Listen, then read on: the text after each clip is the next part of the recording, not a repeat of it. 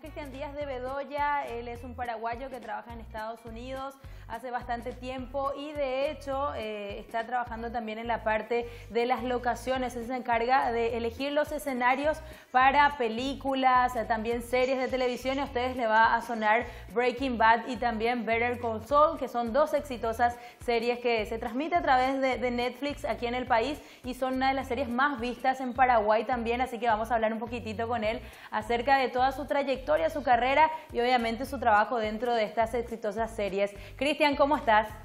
Buen día, María José, muy bien. Bueno, Cristian, la verdad que ya sabíamos de vos hace bastante tiempo, a través de Meli Peña, por ejemplo, también conocíamos tu trabajo. ¿Y hace cuánto estás trabajando en Estados Unidos ya? Y yo llevo ya 18 años trabajando acá y en esta industria, desde el 2001, 2002 por ahí. Bueno, y te encargas de la parte de las locaciones, de elegir los escenarios también para series de televisión y películas. Y yo estoy en la parte de producción y soy gerente de locaciones, location manager. Y yo empiezo bien temprano en las producciones con director, productores, con la parte de diseño, de arte. Y empezamos con el guión y vamos comenzando a armar ese mundo que va a ser la película. Obviamente me encargo de todos los lugares donde tenemos que filmar. Si en el guión tienen un restaurante, una casa, un lugar icónico, un desierto, un lago, yo me ocupo de ir y comenzar a hacer scouting, a buscar varios lugares que pueden representar los lugares en la película. De ahí nos pasamos viajando mucho con ese grupo que te expliqué, mirando varias propuestas para cada locación. Después lo elegimos y una vez que tenemos eso elegido, esa es la parte, ¿verdad? Creativa en la que yo estoy. Una vez todo elegido, tengo que ocuparme de la parte logística, cerrar calles, contratos con las entidades donde vamos a filmar, donde estacionar, todo lo que es la logística, más o menos mover el circo. Claro, pedir los permisos y todo eso para hacer. Todo. Bueno, y contame también cómo fue, porque obviamente estuviste trabajando en varias producciones, en películas, estás también en otras producciones que se van a estar realizando, pero particularmente me quiero centrar en donde Breaking Bad y también de Better Call Saul, porque como te decía, y ya sabes, son series que son bastante vistas aquí en Paraguay. Hay muchos fanáticos paraguayos que están pendientes, por ejemplo, de la última temporada de Better Call Saul. Contame cómo fue el proceso para que puedas estar también trabajando con este equipo. Yo estaba trabajando en una producción, era una miniserie donde pude trabajar con uno de los productores de Breaking Bad, se llama Stu Lyons. Y en esa experiencia, el trabajo que hice en esa serie, y ellos estaban buscando un gerente de locaciones nuevo para empezar la temporada 4 de Breaking Bad. Entonces él me consiguió la entrevista con Melissa Bernstein, Michelle McLaren, dos de las productoras ejecutivas, y Vince Gilligan. Pasé la entrevista y me contrataron para la temporada 4. Y de ahí ya me quedé con este grupo que es básicamente una familia para mí. Claro. Ya llevamos más de juntos, 8 a 10 años casi juntos, temporada 4 de Breaking Bad, hasta donde estamos hoy preparando para la última temporada de Better Call Saul. Sí, la última esperada, muy esperada realmente esta última temporada, y de hecho que, hablando un poquitito de eso, ya a raíz de la pandemia del coronavirus, obviamente todas las actividades se cesaron y por eso tenemos también la oportunidad de poder hablar contigo, porque me imagino que si era una época normal iba a ser un poco complicado congeniar, pero bueno, ahora ya están, de hecho que en Estados Unidos dijeron ya que el viernes pasado iban a empezar otra vez los rodajes de series de televisión, videoclips, cine también, entonces se estaba reactivando de a poquito las actividades. Así es, nosotros estamos en varias conversaciones ahora en nuestra producción de los nuevos protocolos, algo que yo ya está involucrado bastante, cómo va a ser el ambiente de trabajo cuando volvamos, porque obviamente esto no puede seguir para siempre. Claro. Vamos a morir todos. Pero en eso estamos justamente ahora. Y si las cosas van bien, queremos abrir ya una oficina finales de julio o mediados de agosto y tratar de empezar el rodaje hacia mediados de septiembre o posiblemente octubre. Esa parte está un poquito en el aire también. Sí. Y Cristian, vos vivís en Nuevo México, New México, donde también se hicieron rodajes de varias partes de estas series. Por cierto, también mostrando ese desierto, esas zonas así tan emblemáticas de las series de televisión. ¿Vos también vivís ahí? Sí, yo vivo en Albuquerque. Yo vine a estudiar acá a la universidad en el año 95. Así que desde el año 95 que yo estoy viviendo acá. Me voy cada año a Paraguay, cada 2 años a Paraguay. Tuve una pasantía en Europa por 1 año, pero el resto del tiempo estuve aquí.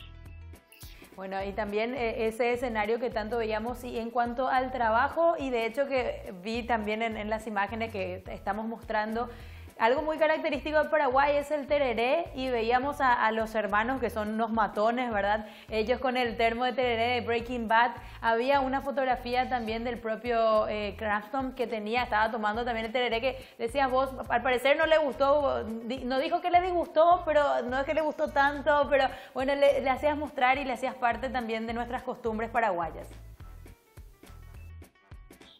Sí, le pareció particular, ¿verdad? Pero yo tomo tereré casi todos los días, entonces se pasea mi termo conmigo. Y cuando estoy en una producción nueva, siempre medio le agarran los. Ahora, muchos acá ya me conocen, pues ya llevamos muchos años trabajando juntos, entonces entiende. Pero cuando hay personas nuevas dicen, ¿qué es lo que estás tomando?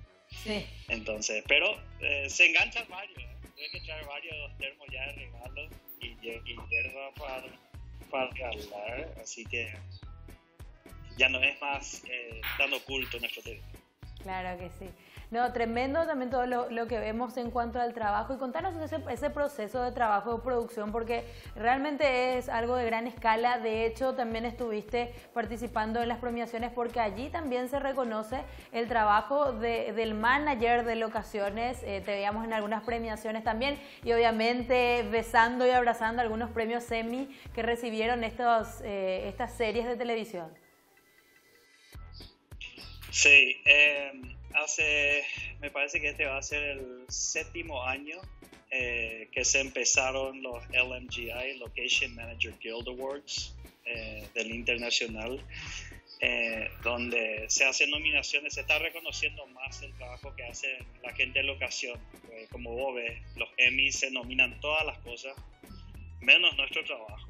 O sea, se reconoce pero no se nomina. Uh-huh. Entonces, esto es un evento que este año, si es que sale, se va a hacer en octubre. Y las nominaciones se están metiendo hasta el 1 de julio. Así que por ahí para el mes que viene voy a saber si me estoy nominando o no para Sol o El Camino. Tuve 2 nominaciones anteriores, uno por Breaking Bad y uno por Better Call Saul.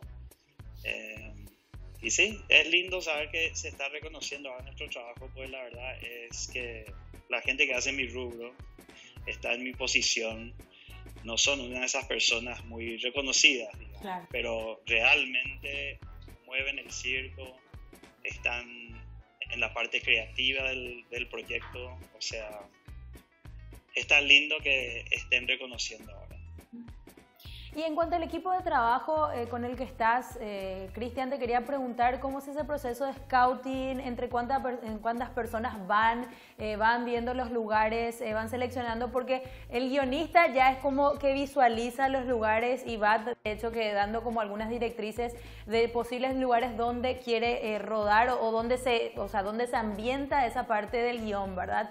¿Cómo lo van trabajando en conjunto y cuántas personas? Porque es un equipo muy grande el que está detrás. De repente nosotros vemos a los protagonistas nada más, pero hay un equipo enorme trabajando en toda la parte de logística, lo que decías vos, el pedido de permisos, las locaciones.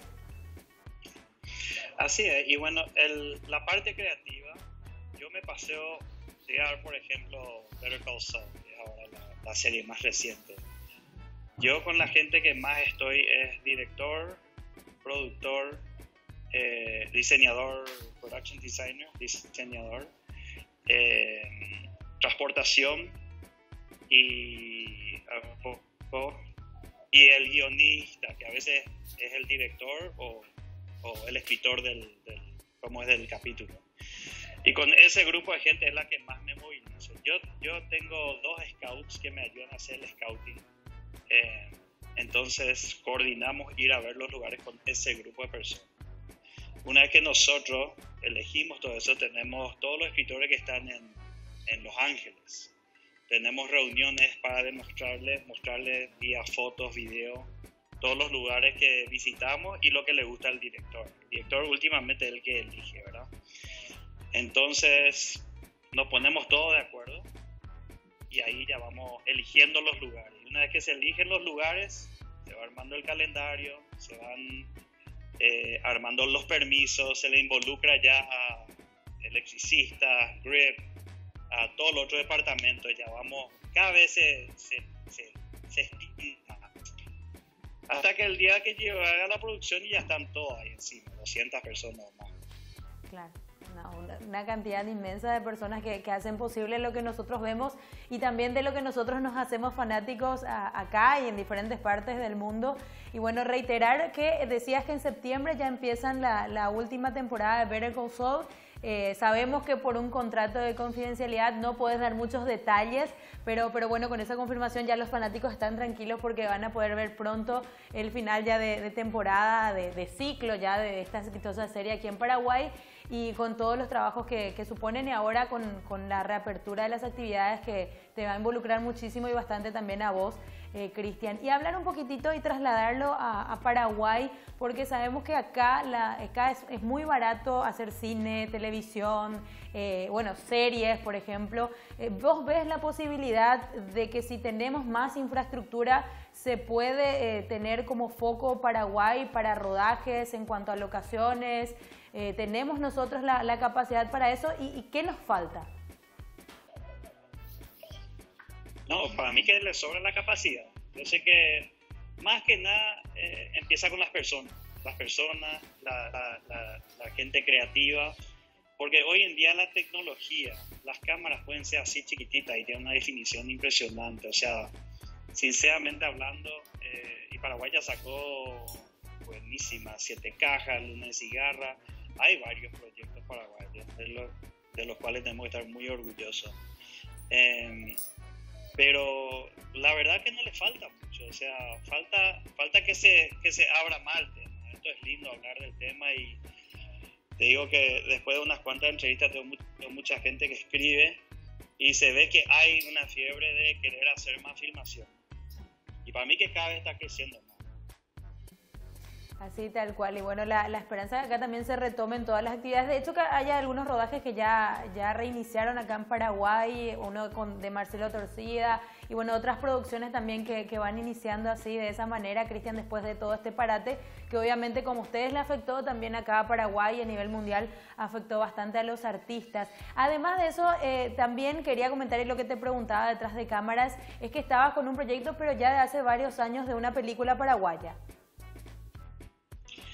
Y sí, hay un guión, ¿verdad? Yo no sé cuánto puedo difundir porque son 2 amigos míos los que tenían en mente un proyecto. Sí.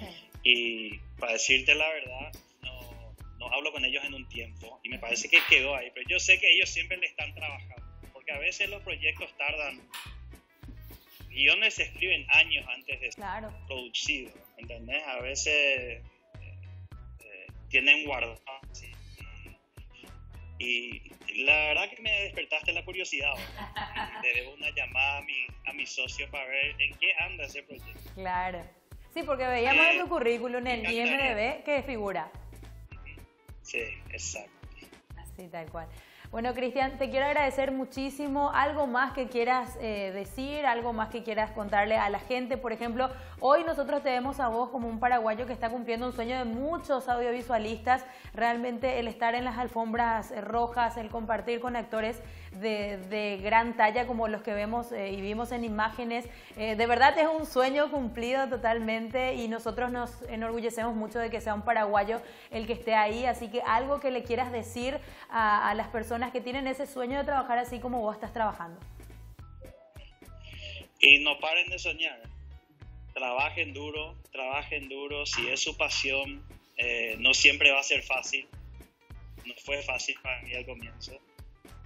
Yo me recibí con un título universitario y empecé limpiando basura, estacionando autos, cuando entré a esta industria. Pero si vos tenés el fuego y la pasión, metele nomás, porque te va a salir algo. Y acordate que esta industria, a pesar de todo, es muy pequeña. Claro. Entonces, si algún día estás trabajando con alguien de importancia o alguien que tiene, viste, como te digo, notoriedad, rompete el culo, porque no se van a olvidar de vos, ¿entendés? Así que, métanle. Cristian, muchísimas gracias por tu tiempo, gracias por tus palabras y bueno, que se reactiven todas las actividades ya ahí, donde podás seguir trabajando con esta última temporada de Ver el Sol y me imagino que tenés otros proyectos también a futuro en los que estás trabajando. Dios quiera que sí, que se levante ya todo esto dentro de poco y podamos volver a algo de normalidad. Saludo grande a mis hermanas ahí en Paraguay, a mi hermano, mi mamá, mi papá, y te agradezco, María José, de que me tengas en el programa. Saludos. Saludos, muchísimas gracias. Hablábamos con Cristian Díaz de Bedoya, un paraguayo que trabaja en los Estados Unidos al lado de grandes estrellas, cumpliendo ese sueño que muchos de nosotros llegamos a tener aquí en el país. Vamos a una pausa y enseguida seguimos con más del programa.